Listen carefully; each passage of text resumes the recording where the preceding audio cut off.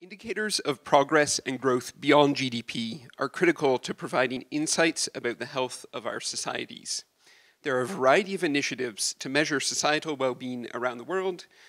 People might be familiar with Bhutan's Gross National Happiness Index. It's been in use since 1971. More recently, New Zealand has actually announced a well-being budget for 2019 that will seek to improve economic performance alongside living standards for New Zealanders. National measures of well-being, like the Canadian Index of Well-being shown here, they're great for tracking countrywide well-being progress. However, we know that responsibility for well-being is often delegated to municipalities and community organizations. That's where the Waterloo Region Community Wellbeing Survey is vital. The survey asks questions under these 8 domains here to obtain community insights about well-being in the region. Our analysis shows that healthy populations, community vitality, and leisure and culture are the primary determinants of well-being in the region. This is the variable important graph for the support vector machine we trained using the questionnaire data.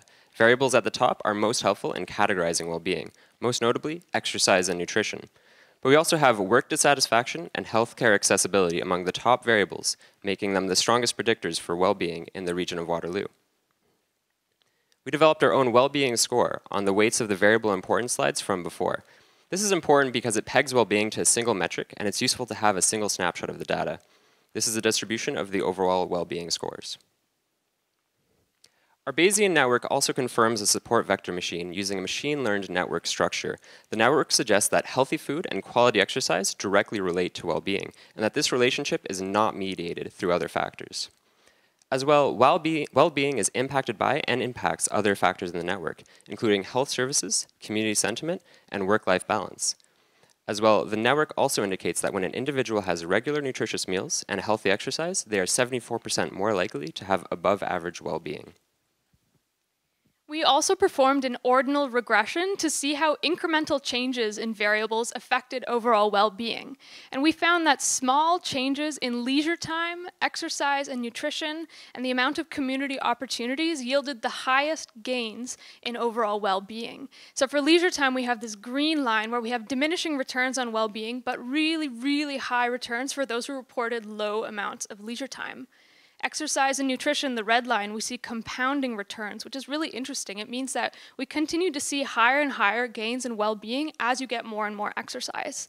Community opportunities had relatively stable gains on well-being, but also really high. So since these 3 areas, the lowest, only take a small amount of change to yield a high gain in well-being, these are the 3 focus areas we recommend to the region to focus their policies and programs regarding well-being. Colloquially, this is where they'll get the most bang for their buck. Along with our data-based recommendations, we also recommend that the region creates an online interactive tool where residents can explore and play around with variables and see how that impacts overall well-being. This will help create a community dialogue and help explain to individuals what measures they could implement in their own lives to improve their own well-being. And lastly here, just a call for action.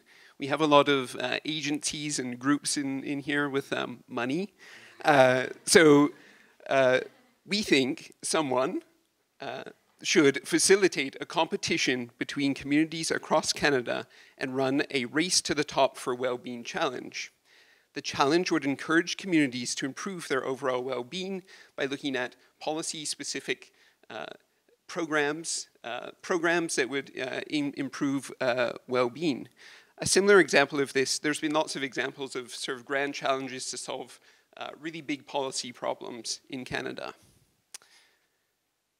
This challenge would also foster the development of a well-being community of practice and enable local governments and organizations to share best practices in evidence-based policy and programming that leads to an improvement in well-being locally and nationally. Thank you. Well done.